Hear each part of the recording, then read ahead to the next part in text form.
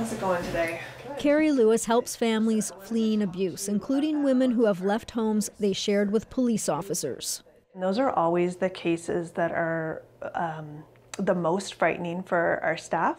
Kelly Donovan knows those concerns well. The now former constable left an abusive relationship with a police officer. She now researches police culture and supports whistleblowers. You'll hear that the woman might have said to her partner, like, stop doing this or I'm going to call the police. And they'll say, I am the police. According to data compiled by CBC News, 1 in 3 officer suspensions in Ontario since 2013 concerned allegations of gender-based violence. That includes domestic abuse, sexual assault, and harassment that occurred both on and off duty.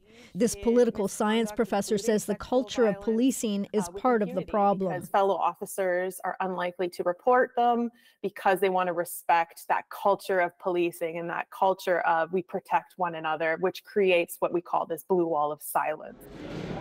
This former police chief says he's disheartened by the data, but he says officers are human.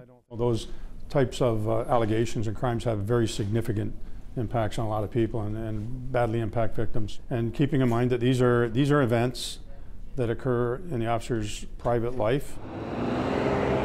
Our investigation found that about a third of the officers convicted of crimes involving gender-based violence went back to work as officers.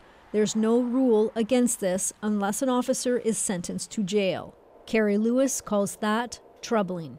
They should be held to a much higher standard than anyone else because they hold such power.